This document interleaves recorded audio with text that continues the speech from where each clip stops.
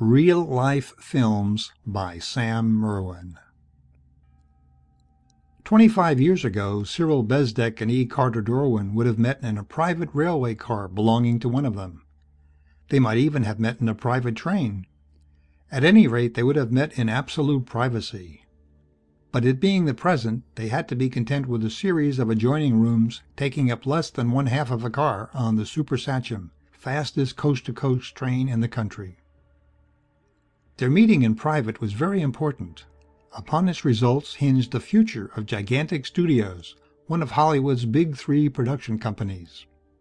Dorwin was the powerful plenipotentiary of the Consolidated Trust Company of Manhattan and backer of Gigantic's multi-million-dollar productions. He was on his way west to make sure that the interests of his bank were being adequately served by the studio.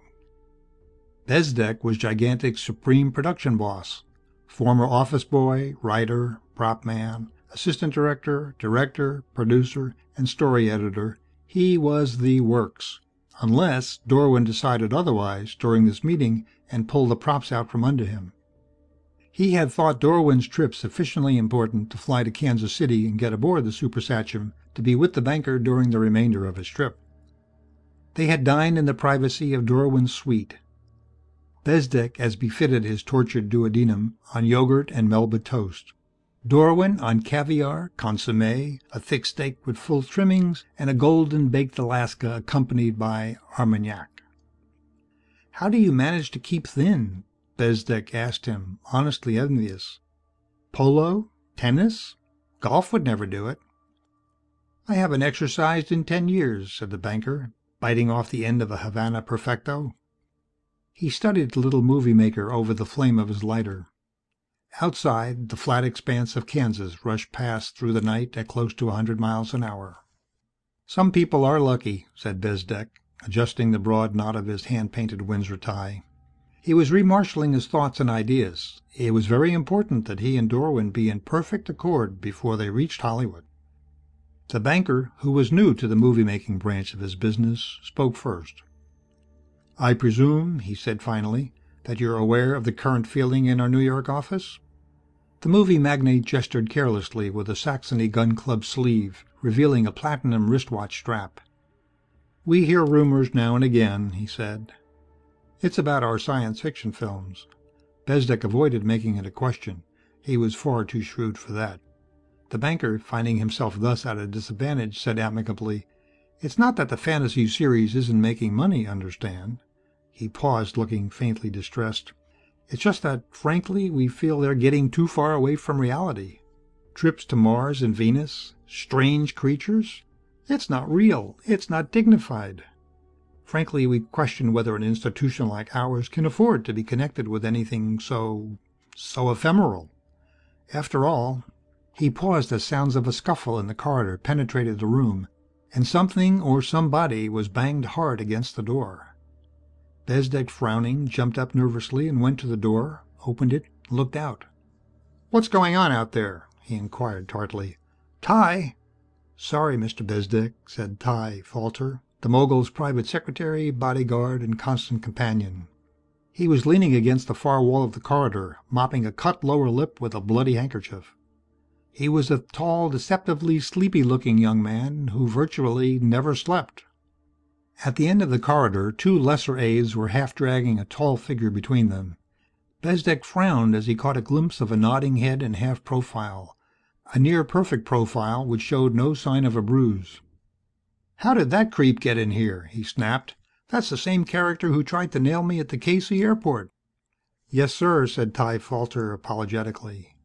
He glanced at his skinned knuckles. "It was like hitting a brick," he said. He shook his head, added, "Sorry, Mr. Bezdek. I don't know how he got in here." "Your job is to keep crackpots like that away from me," said the mogul. He turned and went back inside the compartment. Dorwin was still sitting as before. "Eavesdroppers?" the banker inquired with unruffled poise. "Not likely," said Bezdek, dropping into his seat. "Probably a movie-crazy kid trying to chisel a screen test." The incident had brought back his heartburn. He wanted to take a couple of his pills, but not in front of Dorwin. The banker might think he was cracking up. These damned New Yorkers had no idea of the pressure under which he labored. He sipped a glass of flat soda water. "Where were we?" Dorwin said quietly. Somehow to Bezdek he gave the impression of remorseless rationality. "Oh yes, these fantasy movies. We're a little worried about them." "I thought you might be," said Bezdek, leaning forward and using the full magnetism of his personality. Now that the issue was out in the open, his discomfort was eased. "Actually, we don't think of our interplanetary cycle as fantasy, Dorwin. We think of them as forecasts of the future, as prophecy." "They're still a far cry from reality, or even the usual escapism," said the banker. "Confidentially, I happen to know that it will be years, perhaps decades, before we make any live contact with the other planets. Our national interests demand that we prevent atomic power from superseding older methods before investments have realized on their holdings to the fullest extent. And it is upon development of atomic power that space flight hinges at present." "Certainly, I understand that. Sound business," said Bezdek with his one-sided smile. "I hope they wait for many years." Dorwin looked faintly astonished. "From these pictures of yours, I must confess I had derived a totally different impression of your theories," he said slowly, flicking 2 inches of pale gray ash into the silver tray at his elbow. "Listen to me," said the movie maker, again leaning toward his vis-a-vis. "We're making these pictures now because when the first man or men come back from other planets, our science fiction cycle is finished. It will cease to be escape. We will then be faced with the reality of what they really find. And that's bound to be a great deal different from the sort of thing we're feeding them now." "It's a point I hadn't considered," said the banker, reaching for the brandy. He nodded to himself as he poured it, then looked up at Bezdek and asked, "But why this space opera is the colloquial term, I believe? Why not stick closer to real life?" Bezdek sat back and the slanting smile creased his features again. "Minorities," he said. "That's why. Crackpot minorities object loudly at being portrayed in films they don't like. We don't want to tread on anybody's toes. There's trouble enough in the world as it is. People want villains. But unless we make our villains, even minor villains, people from nowhere, we get boycotted somewhere by somebody. And that costs us money." "Yes, of course," said the banker. "But I fail to see—" "It's simple." Bezdek was in full cry now and interrupted openly. "People like conflict in their movies. If it's a Western, they want their heroes to fight Indians or Mexicans or rustlers. The Indians and Mexicans object to being the villains, and they've got big sympathetic followings. Okay, so we use rustlers or renegade white men, and we still make Westerns. But not many. No plot variety." He sipped more soda water. "It's the same with everything else. Unless we're in a war with a legitimate enemy to hate, we can't use villains. It's almost enough to make a man wish—" "Not with the H-bomb, Bezdek," said Dorwin frigidly. "Of course not. I was only speaking figuratively," said the movie maker hastily. "I'm as much against war as anyone. But that's what makes these interplanetary movies great stuff. We can run in all the villains we want, make them just as bad as we want. Audiences really like to have someone they can hate." "I see," said Dorwin. He permitted himself to look faintly pleased. "After all, a Martian can hardly protest what we do with him. I see your point now." "You've got it," said Bezdek, beaming now. He leaned forward and added, "Furthermore, we've got 4 new pictures in the works for the space cycle that are really going to—" He broke off, interrupted by a knock at the door. He stared at the banker, seeking someone to share his annoyance, found Dorwin staring out the window, frowning. "The train seems to have stopped," said the banker. Bezdek turned to the window. It was true. The night was clouded and dark, but he could make out a single tree in faint silhouette, and it was not moving. The knock on the stateroom door came again. "I'd better see who it is," said Bezdek, rising. "Maybe something is wrong." He opened the door quickly, all but fell back into his seat.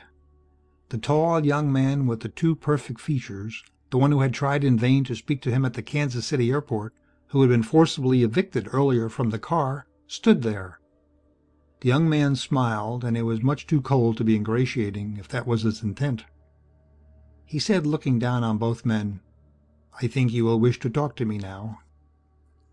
The sheer effrontery of it rendered Civil Bezdek speechless for the first time in years. Looking past the intruder through the angle of the open door, he could see Ty Falter sitting on the corridor floor, leaning against the wall. His eyes were closed, his head canted at an odd angle. It was Darwin who first found words. "Who are you?" he inquired.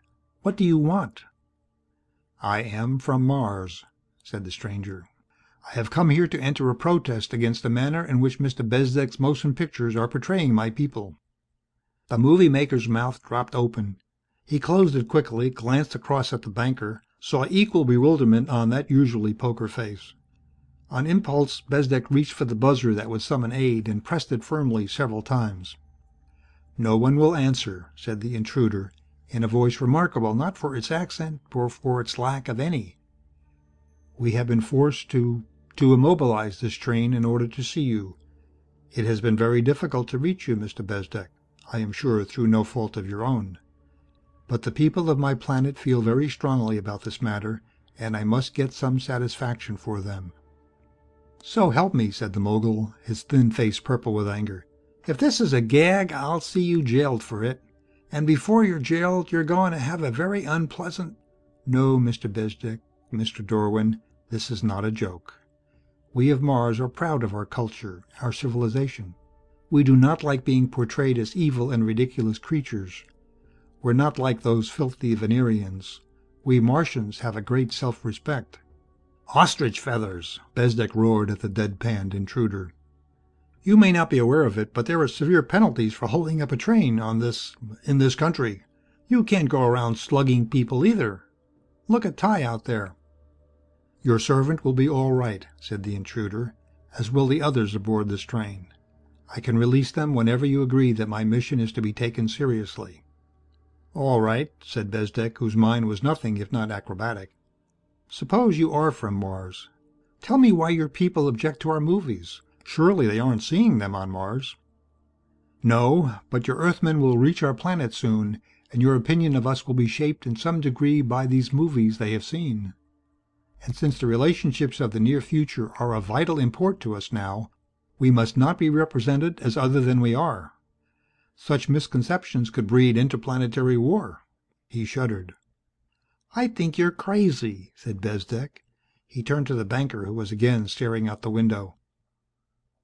"There's something out there. Look," said Darwin. "That is our ship," the intruder told them blandly. "That is why we stopped the train here. It is the only flat area sufficiently unsettled for our landing and departure without detection. We must return at once or lose perihelion." "Let me see," said Bezdek. He peered through the window. There was something out there, something black and vague and shaped like an immense turtle with jagged projections. He tried to tell himself he was seeing things and failed. "Amazing," said E. Carter Darwin. "It's utterly amazing." "Incredible is the word for it," Bezdek said wearily. He faced the intruder, said bluntly, "Very well, you say you're from Mars, and I say to your face that you aren't." "You seem remarkably sure, Mr. Bezdek." "And why not?" The movie maker was in his element now, delivering the clincher in an argument. "Our scientists have proved conclusively that Earthmen cannot exist on Mars without spacesuits. You say you're a Martian, yet you look like one of us. So if you can live on Mars, how can you live in our atmosphere without a spacesuit of some sort? There's one for you to answer," he chortled. "But I am wearing protection, a protective suit arranged to give the impression that I am an Earthman." A flicker of something akin to distaste passed over his singularly immobile face. "I'd like to see what you do look like," said Darwin, suddenly entering into the eerie conversation. Something like a sigh escaped the intruder. Then he said, "Very well. It is important that you believe me, so—" His hands went to the top of his scalp, and deliberately he peeled the lifelike mask slowly from the hidden features of his thoroughly Martian face.